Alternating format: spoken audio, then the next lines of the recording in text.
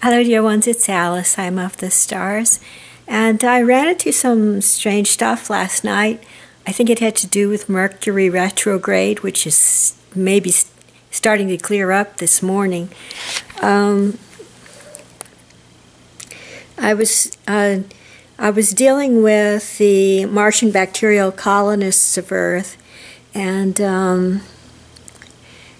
I came in contact one more time with someone they called the Overlord, and I had some questions about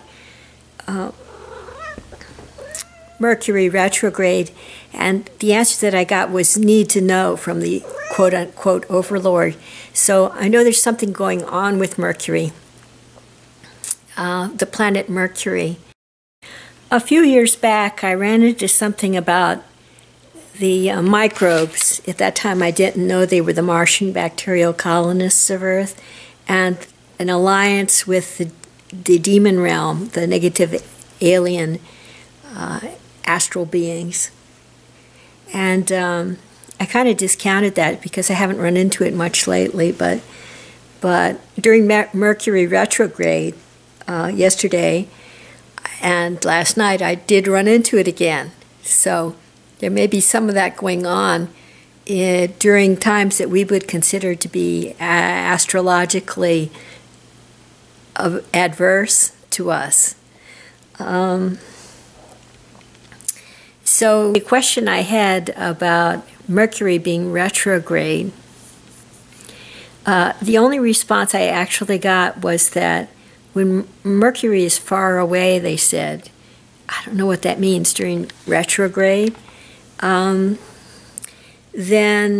the Martian bacterial colonists, you know, they kind of lose it. They kind of freak out, and they come up with all kinds of emotional neg-speak and so forth. Apparently, from time to time during a retrograde like that.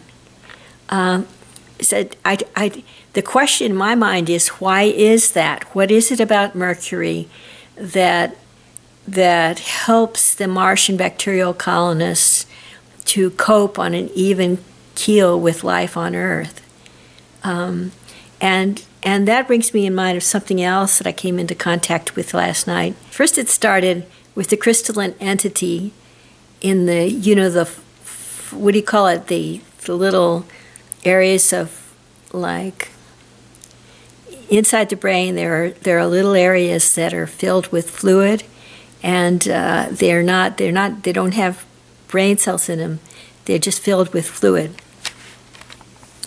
And in those, on the left top side of my head, I noticed one from time to time where there's an entity that I call the crystalline entity, right? And it's so sweet. It's a very high-pitched voice and goes on about things.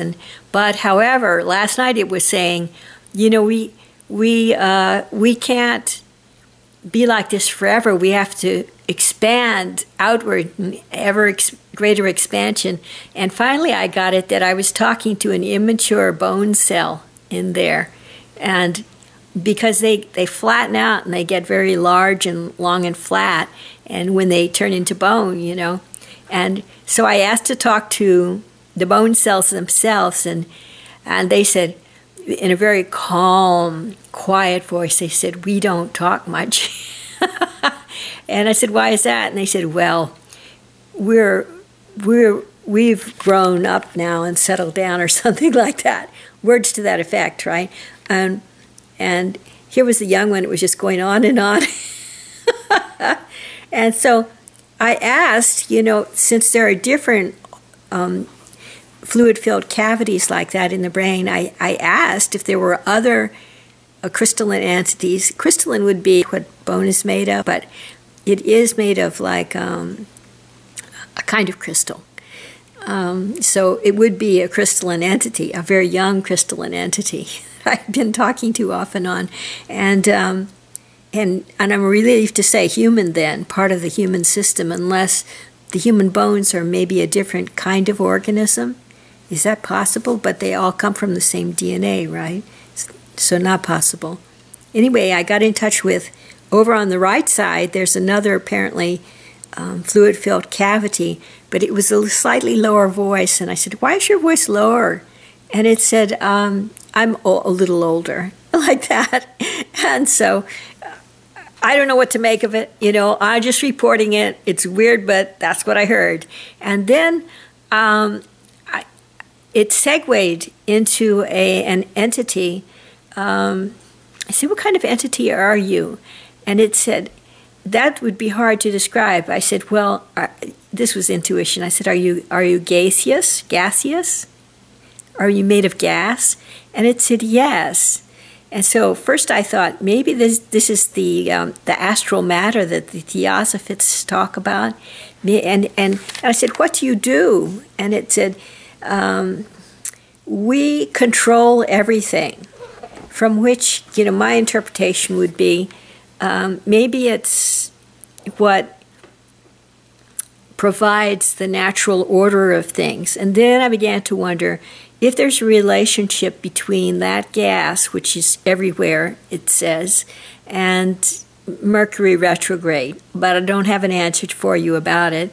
These are just like preliminary leads in a new ongoing investigation. Oh, there was one other thing that happened this morning. It had to do with what the Martian bacterial colonists call the overlord in hushed tones. And I noticed today, it's apparently responsible for regulating telepathy, global telepathy right now. And I think that because last night I started talking to some other people about the Martian bacterial colonists and their alliance with the demon realm on the, global internet, the astral layers, and suddenly it issued a command, the overlord issued a command to the Martian bacterial colonists in my gut to cut off the telepathy, and then I could not hear anything at all. The overlord was entering, in my case, my energy field through the top right side of my head, up here, on the right side. I don't know if that just has to do with my particular energy field or if it's true, universally true, that happens. So I think the thing to do is to ask that demon not to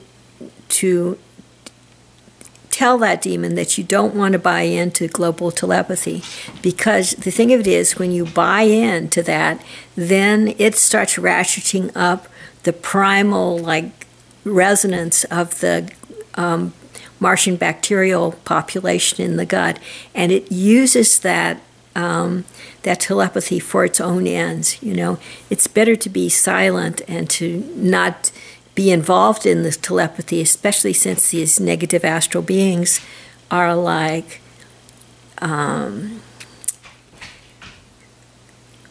whenever possible, whenever astrological conditions permit, are messing up the works up there.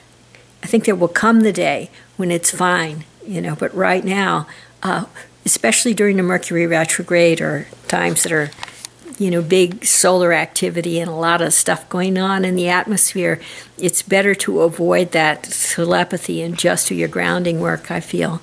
Otherwise there's just too much, as they say, too much hell to pay. Yesterday there was this big event, and that's proof of this idea that I have that it's better not to do this. There was this big event early in the day, this big telepathic event in which somebody claimed that they were in jail, and then suddenly, they were obsessed by a demon, and there was this giant roaring thing going on. It reminiscent of the best television horror movies. And a bunch of people saw it. I don't usually see scary things. I see good things. But a bunch of people saw that scary thing. And the good thing is they now have an understanding, it was men, they now have an understanding that it's really not possible to control the demon realm. So sometimes men enter into, black magic agreements or Satan agreements or satanic rites and stuff like that with the notion, I'm a big guy, I'm going to control the demon realm, right? And so then there are the big bads that control the small little demons and things that they generally see at the outset, and those guys will come around. And especially as the black magicier, sorcerer, shaman gets older, if he's been cutting deals with the Satan world, with the negative alien agenda, and his ki or chi or like life force starts to naturally be less and less as he gets older, then that's an opportunity for the negative alien beings to swoop in and steal into his body and subvert his willpower to their own ends. So it's always good to understand your enemy, right? And not to assume that you can control them all the time, but instead look for the superior force. Look for the angel realm, look for the beings of light and Christed love that are available to thwart these enemies of humankind. And then there are all the nature spirits and devas of the natural world which will joyously swoop down to your ends if you can find yourself in nature. It's an incredible display.